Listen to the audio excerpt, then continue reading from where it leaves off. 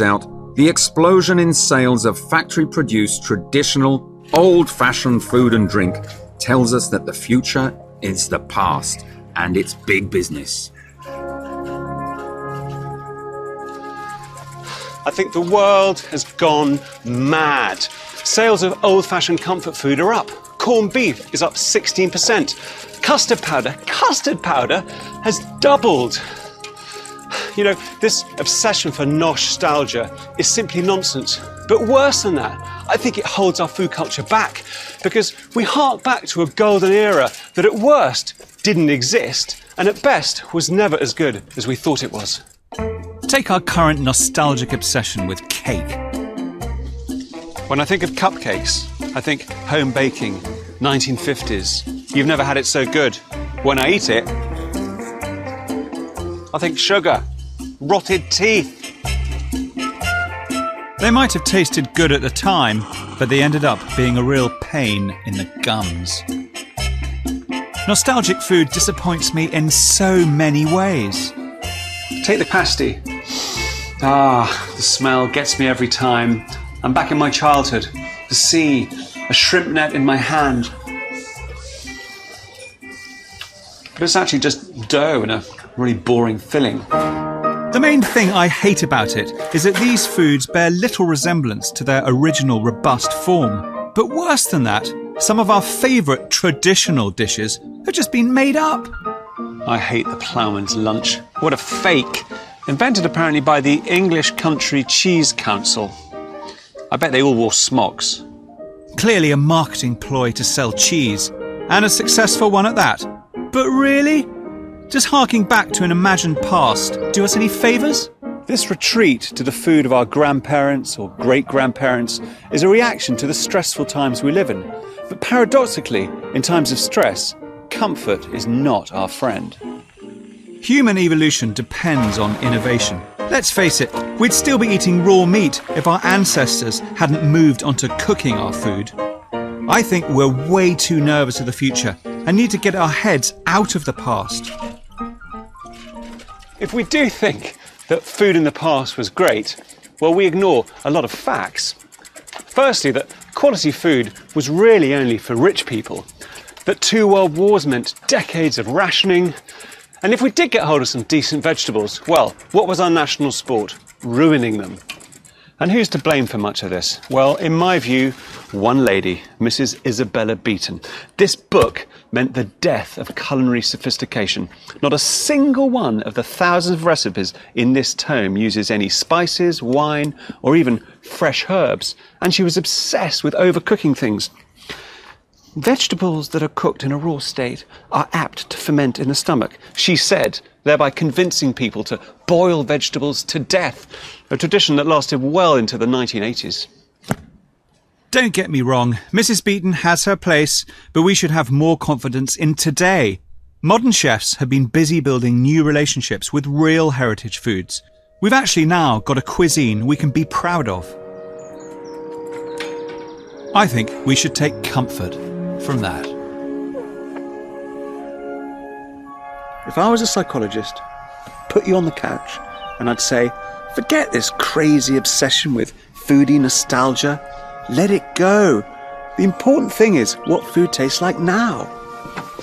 So loosen the straitjacket of sticky buns and stodgy pies for a delicious future. Your food culture needs you. There's so much emotion invested in nostalgic food, it's often hard to separate taste and flavour from meaning. Has William really got a point? Well, I'm not sure, you know. I think the thing about nostalgia is the pleasure that it gives me now. And it's kind of irrelevant what happened then. I mean, what I like now, if I'm chatting with my brother and sister and we talk about the times we went to Cornwall and we'd sit and eat pasties for every lunch. I can't really remember how they tasted, but what I remember now is that experience. The very fact that we were probably sat in a car park in Cornwall and it was pouring down and I was probably moaning saying, why can't we go to Spain like all my mates? You know, that sort of thing is irrelevant. But then again, we've all had a bad pasty or some overcooked cabbage. If it's bad, then how can it evoke good memories? know, but you could say that about anything. The fact that it was bad might make us laugh now. Exactly. That's the main thing, is if we're having a good Exactly. time. And maybe it wasn't the best pasty. I mean, that's why the supermarkets have labelled all these dishes, these pies, you know, traditionally baked or handmade or such like. They're selling us this dream. But it's food, it's comfort food, and it's something that I have in my culture. You know, I live away from Samoa. I don't know any here in the UK. Yeah. And if you take that away, Yeah. we Yeah. know, what do you have? You crave it. And that's Exactly. what I find. I crave it because I'm here and I don't have the access to that. For example, my cousin lives in Japan, you know, and when the tsunami hit, you know, he said that all the Japanese were asking people to send was ramen noodles, you know, because it was their comfort food. You know, in their time of need, what do they all have in common? They all related to this one simple food. Yeah. It's all they wanted. Another example was 9/11. You know, when that horrible tragedy hit, the people wanted macaroni and cheese. Why? Because they were in need to be comforted, and this is what they wanted. It's called comfort food for that reason. So I have to disagree with them. I have to disagree. Talking of comfort food, if I gave you a £5, what would you get for that £5 as comfort food? I would buy a big bag of crisps. Really? Yeah. Good crisps, salt and vinegar preferably. Monica? I do like salt and vinegar crisps, I do, but chocolate wins hands down for me. See, if I had £5, I'd go out and buy the best, darkest chocolate, even if it was only a mouthful.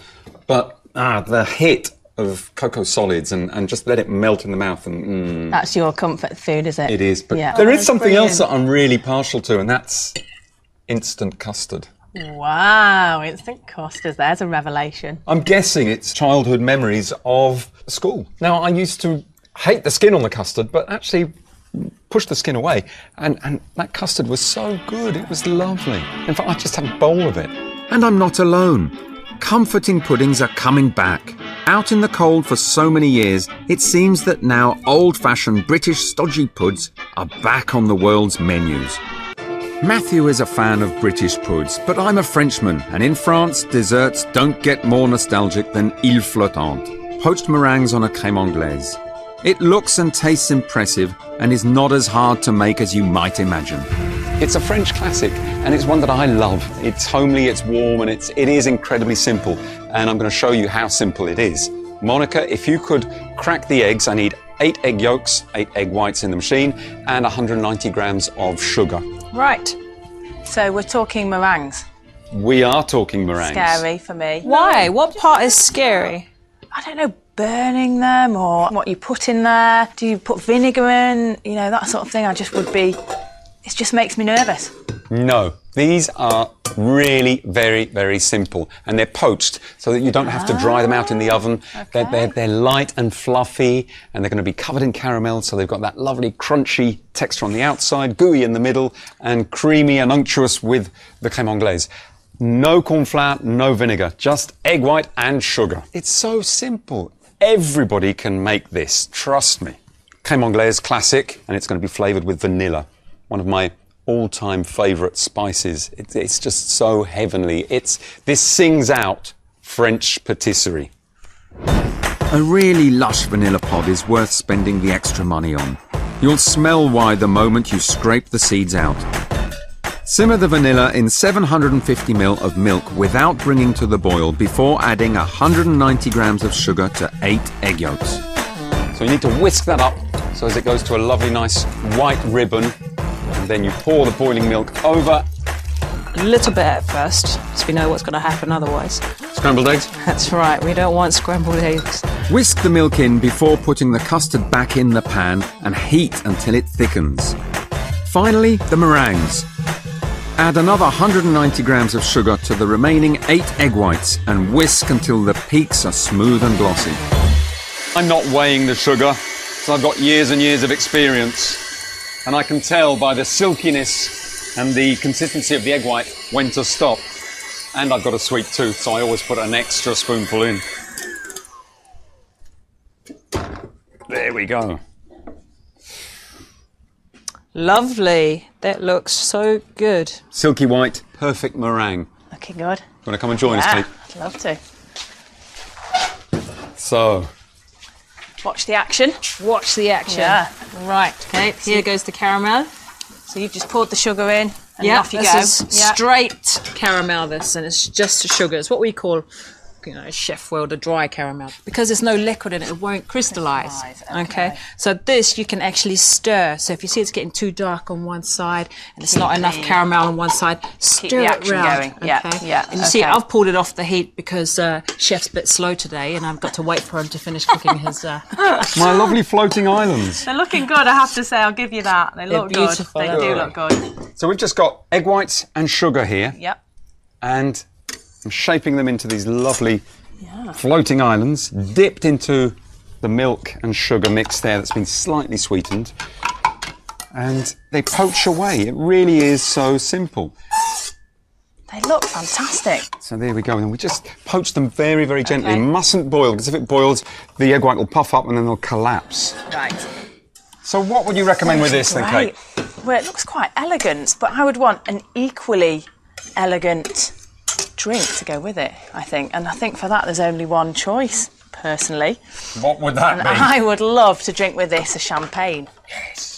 Now, obviously with champagne, naturally you think, oh, champagne, it's an aperitif, it's something dry, but actually there's some fantastic, what's called demi-sec champagnes. So they're a touch sweeter, they've got a nice honey character, and I just think it would be a really nice match. If not a champagne, then perhaps a nice dessert and a muscat, something nice and aromatic, nice and fragrant, little bit of sort of apricot type characters, nothing too dominant that's going to overwhelm it, but you need that sweetness there to match the sweetness in the dessert. After 5 minutes poaching in some milk and sugar, remove the meringues and leave them to cool on a wire rack. And they should be firm, but light. Before drizzling with the caramel and gently placing on the custard. That is a sound They look so I good. like. Yes. Ready? The combination of textures makes this the perfect dessert. The light and fluffy meringue, crunchy caramel and creamy custard sauce. Delicious. You need to crack it. I like it. It's a good sharing dessert, isn't it? It is. All get stuck in, and is. I like food like that. And it's It's all great. about textures as well.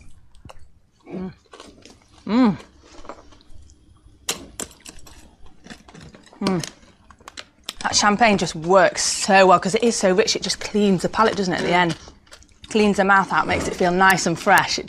I'm very pleased with that. I love it. I love the freshness that champagne brings to this. And it is a very sweet dessert, isn't it? Really Very is. sweet. It really is. I love the crunch on it as well.